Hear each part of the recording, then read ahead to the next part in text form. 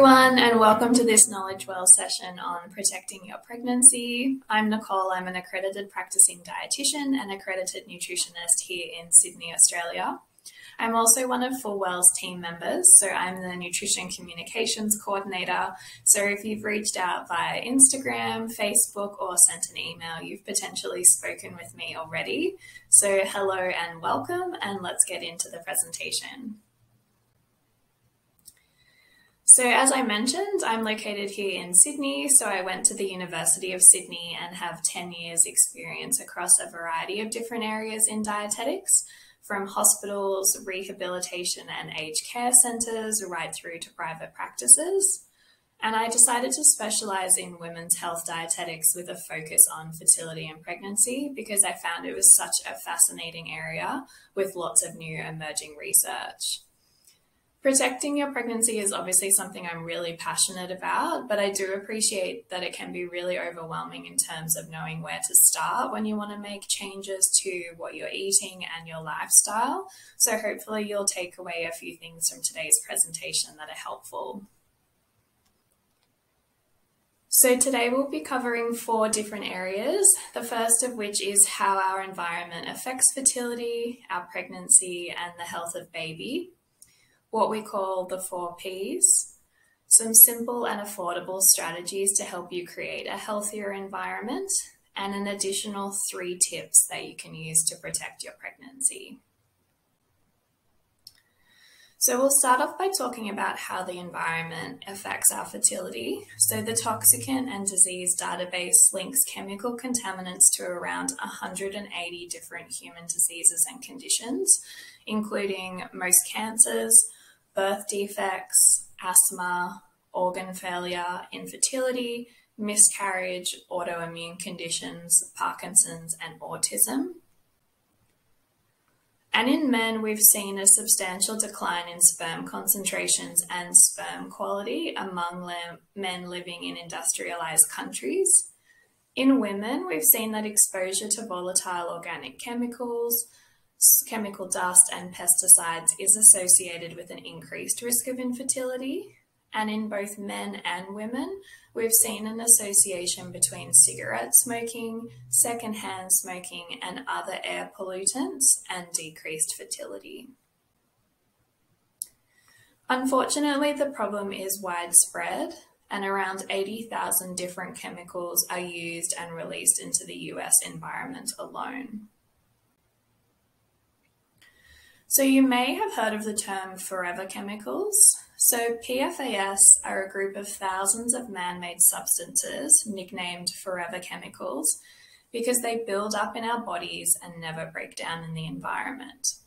So traditionally they've been used because of their non-stick and stain repellent qualities, and they can be found across a variety of different areas in our environment. So everything from personal care products, food packaging and cookware, just to name a few. These forever chemicals have also been found in cord blood.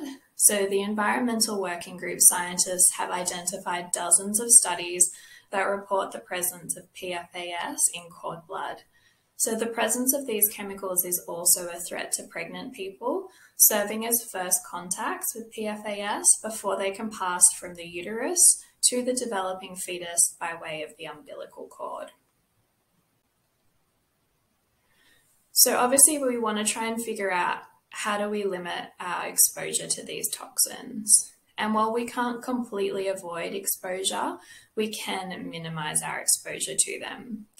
The biggest offenders are plastics, pesticides, pollution, and personal care products. And not only can these 4 Ps negatively impact our hormones, but they can also impact our body's natural detoxification system, our ability to metabolize nutrients, our gut health, our mental clarity and cognition, and can also affect the development of a variety of different diseases. So once we define what they are, we will touch individually on each of the 4 Ps, or these main products and places where we encounter these endocrine disruptors, and then we'll cover what to do when you cross paths with these chemicals so you can implement our strategies and hopefully steer clear. So what are endocrine disrupting chemicals? So endocrine disrupting chemicals, or EDCs, are chemicals that act like, block, or disrupt our hormones. So they can disrupt our sex hormones by messing with metabolism, obstructing the dialogue between the genetic and non-genetic pathways, interfere with hormonal feedback regulation and neuroendocrine cells, and change DNA methylation. So the EWC actually has a really great PDF guide that outlines 8 hormone-altering chemicals and how you can avoid them. And the guide covers pesticides, phthalates, parabens, perchlorate, heavy metals, PFAS, BPA, and oxybenzone. And the impact of endocrine disruptors can be multi-generational, so they do advise minimizing exposure where possible. So I've popped the link there just in case you want to look at that and learn a little bit more.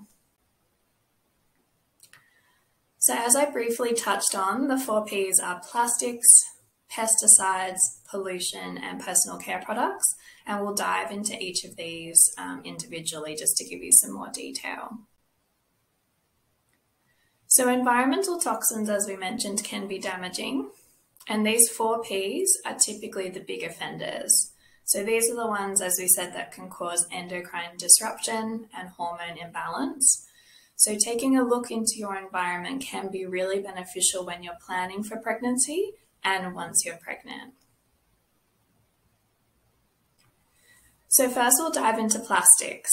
So you've probably heard of this one. So one of the most well-known chemicals found in plastic is BPA.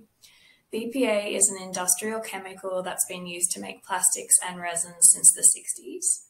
It's problematic because it mimics estrogen in our body, and it can cause damage by disrupting hormones, harming your reproductive system, and negatively impacting brain development and metabolic function, and it's also been linked to some cancers.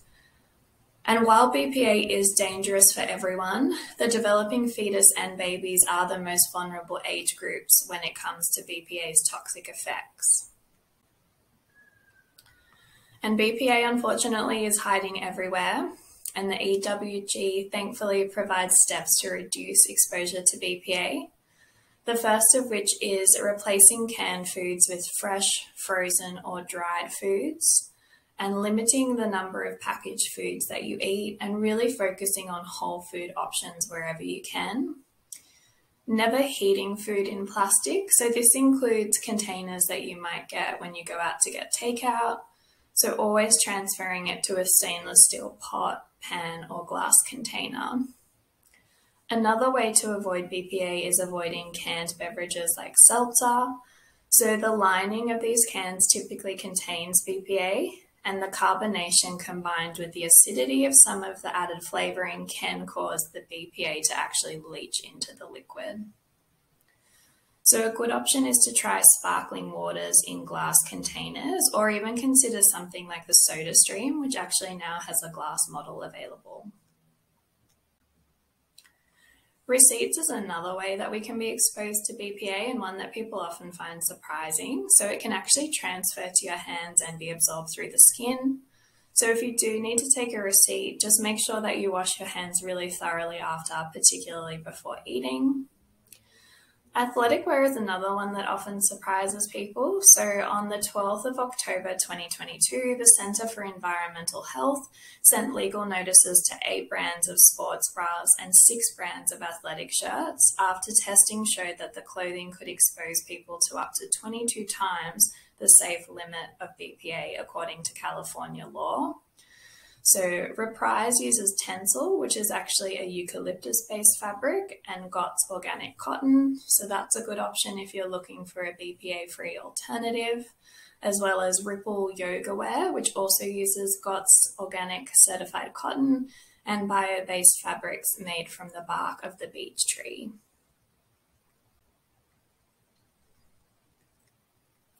So unfortunately, as concern around BPA has grown among consumers, the industry has adapted by creating new and unfortunately probably equally dangerous chemicals to replace it that haven't been studied yet. So the advice here is just to stick with the tips that we've discussed to limit BPA exposure and any of its potential replacements. So minimizing plastic exposure can be done by avoiding microwavable food in plastic containers. So instead, you can use a variety of different options, including glass, stainless steel, ceramic, or wood containers to store your food. And when you do buy prepared foods, try to buy them in glass over plastic where possible, especially for things like acidic foods like tomatoes. You can also look at avoiding plastics that are marked with 3, 6, or 7, and choose safer plastics that are marked with 1, 2, 4, and 5, and you'll typically find those on the base of the containers. When on the go, try not to use disposable plastic water bottles, straws, and coffee cups with plastic lids. Instead, drink from glass or stainless steel containers. And avoid non-stick and Teflon cookware. Instead, opt for cast iron, stainless steel, and ceramic. So I've actually popped a little kit in my cart with stainless steel straws, glass, reusable cups, and containers, just so that when I'm out and potentially getting takeaway, I've always got a safer option on hand. Because if it was up to my memory alone, honestly, I would not remember. So I find having this little kit in the back of my car ready to go just always really helpful. So the next of the 4 Ps is pesticides, and most people don't realize that pesticide residues hide in so many places. So they're obviously commonly found on conventionally grown produce, and this is true even after it's been washed or peeled. So there's much research to support the fact that pesticides can negatively impact both fertility and pregnancy outcomes, and minimizing pesticide exposure alone can really go a long way in terms of protecting and promoting your fertility. So some ways to minimize your pesticide exposure are getting in a variety of different produce, drinking clean water, trying to eat local and organic food. This will really help reduce your exposure to pesticides, but if organic is too pricey, try and buy the fruits and veggies with the lowest pesticide levels. So there's a list that you may have seen called the Clean 15, which are great ones to choose, and try to avoid the most contaminated ones, which are called the Dirty Dozen. Washing your fruits and vegetables before consuming them is also a great way to reduce your pesticide exposure, and you can find some great, safe-to-use produce washing solutions at your supermarket or local health food store, but again, just make sure you check the ingredients so that they're safe on these as well.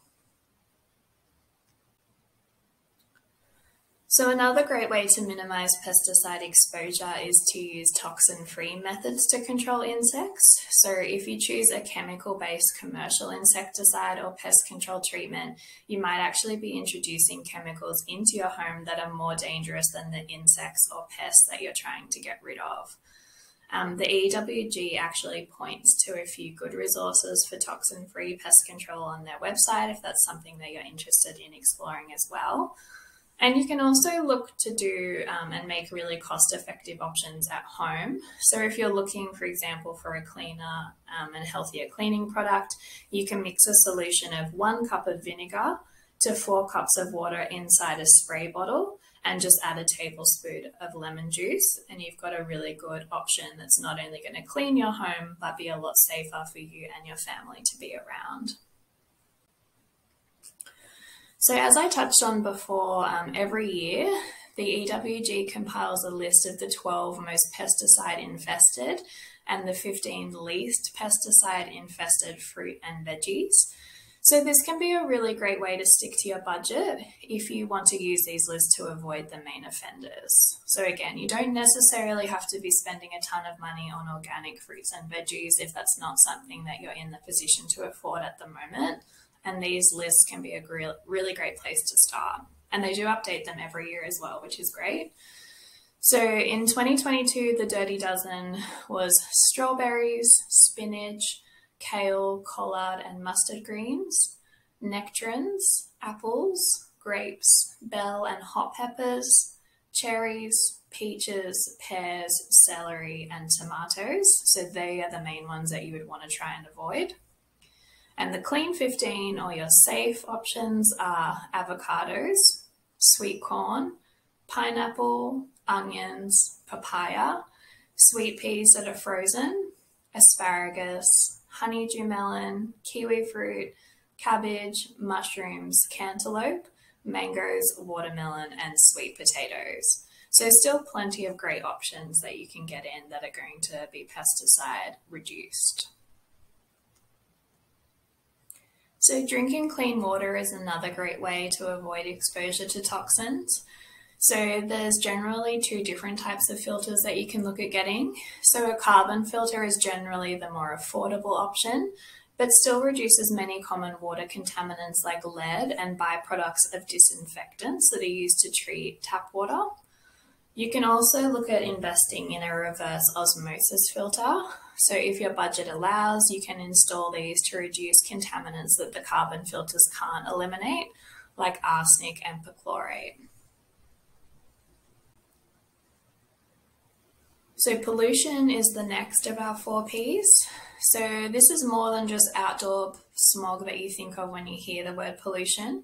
So pollution is really anything that reduces the air quality in your environment. So this can include things like air fresheners, candles, plug-in and spray bottle room deodorizers, as well as perfumes. So removing air fresheners from your home is a really simple way to minimize your air pollution exposure. Another is avoiding secondhand smoke. So that's a big one. Ditching your air fresheners again, so things like sprays, plug-ins, candles, and perfumes is going to really help.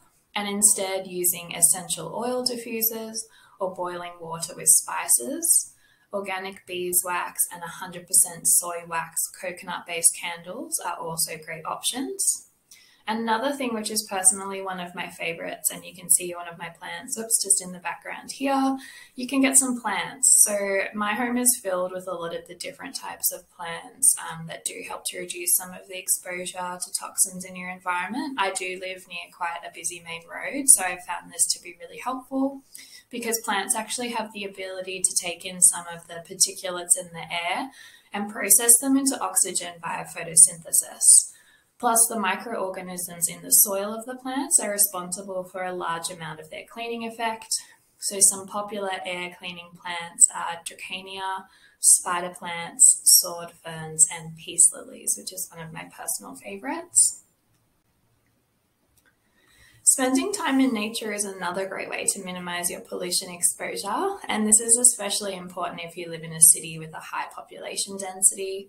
So where you can, make it a point to get outside and expose yourself to some fresh air. The Think Dirty app is also another great scanning app that includes a lot of household products. So it can give you a rating of how toxic the product is and also provide you with some less toxic alternatives. So according to the EWG, the average woman uses 12 personal care products per day, with 168 different ingredients. So the hormone disruptors in these type of products are typically phthalates and parabens, and most of the ingredients in personal care products can be toxic for women and their reproductive health, and often the ingredients themselves can be unknown.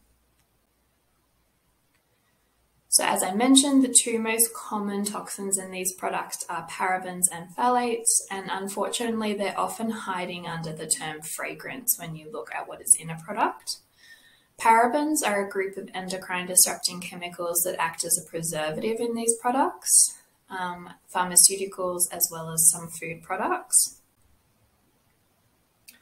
And phthalates are another endocrine disrupting group of chemicals that are used in plastic solvents and synthetic fragrances, and they're found across a variety of different personal care products, so everything from makeup and skincare through to body lotions, deodorants, hair care, fragrances or perfumes, as well as oral care.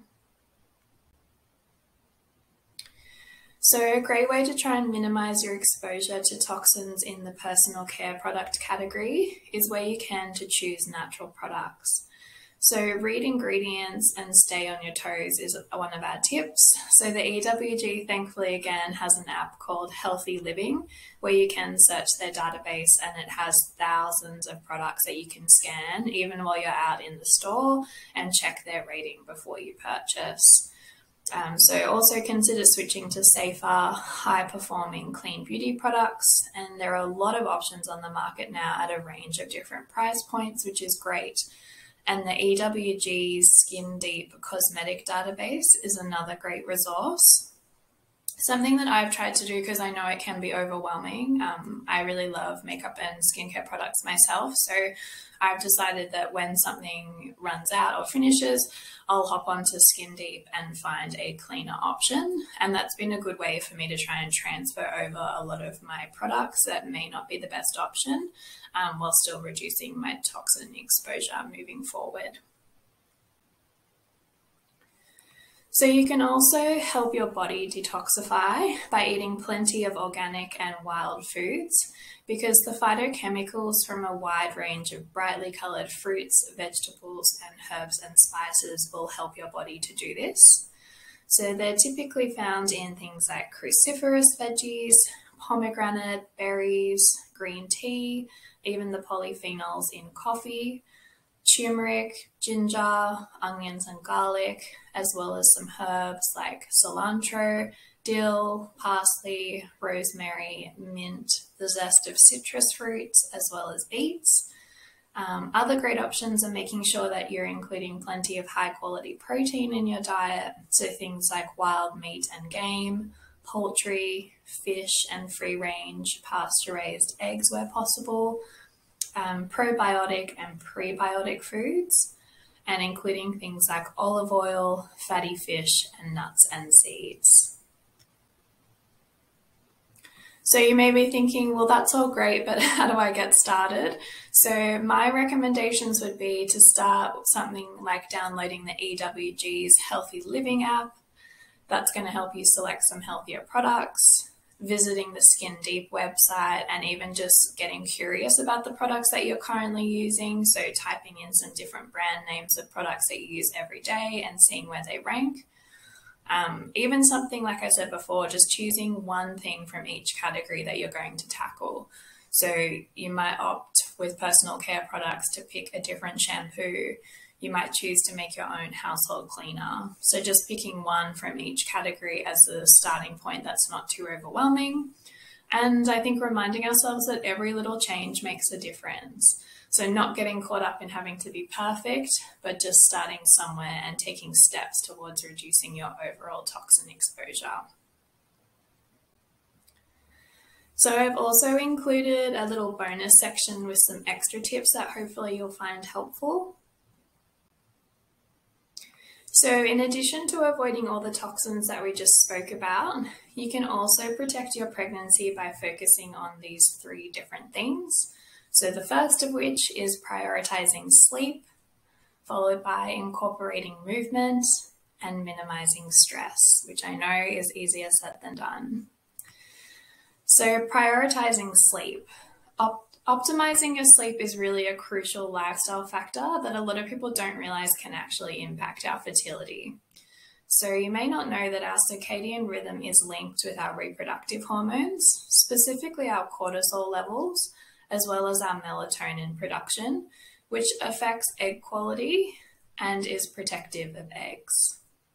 So poor sleep affects progesterone levels. So if you find that you're often waking up between 1 and 3 o'clock in the morning, this can actually be linked to liver detoxification, and frequently waking up throughout the night to go to the bathroom is also associated with increased cortisol or stress levels. So good quality sleep and making sure that you're getting enough of it is critical for hormone balance as well as your fertility. So trying to minimize your light exposure before bed, so staying off your phone, tablets or laptops, avoiding stimulants, so things like caffeine late in the evening, and avoiding all electronics near bedtime are all great ways to improve your sleep.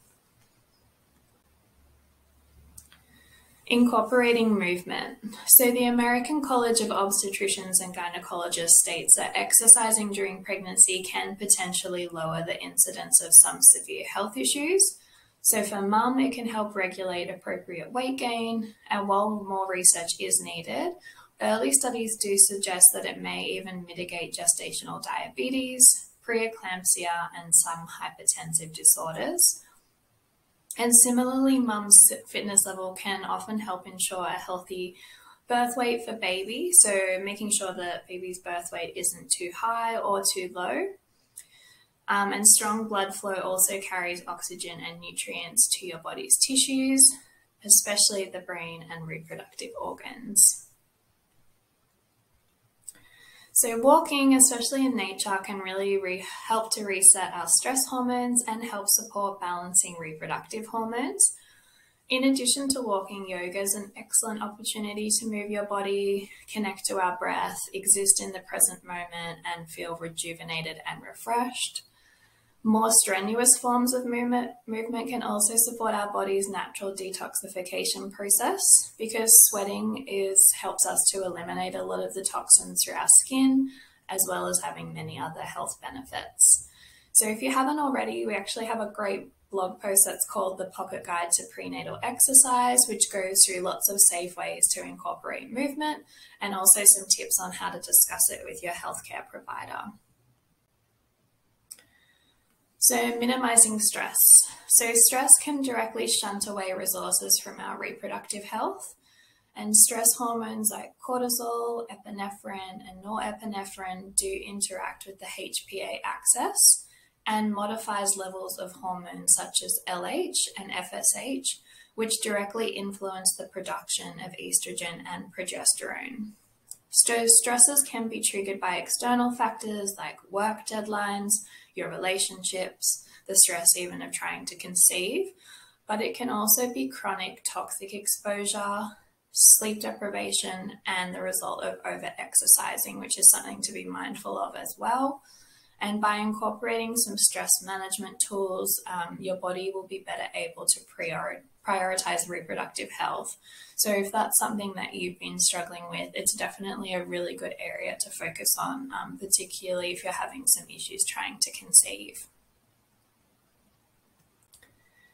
So I hope you got some helpful tips from today's presentation. If you do have any questions, I'd love to chat with you. So you can obviously reach out at FullWell Fertility through our Instagram, because I'll likely see your message there. But you can also reach out to my personal Instagram page, which is Health for Her Nutrition. And I've also listed my FullWell email and website as well, in case you'd like any more information. But yeah, I hope you found it helpful and that you've got some tips and you've got a bit of an idea of where you're going to start in terms of what you're going to choose in terms of reducing your toxin exposure. And if there's anything else that you wanted to look at in terms of additional reading, I've actually linked a lot of the studies and the references that we spoke about in today's presentations on the additional reading slides of this presentation. So you'll be able to dive into those a little bit deeper.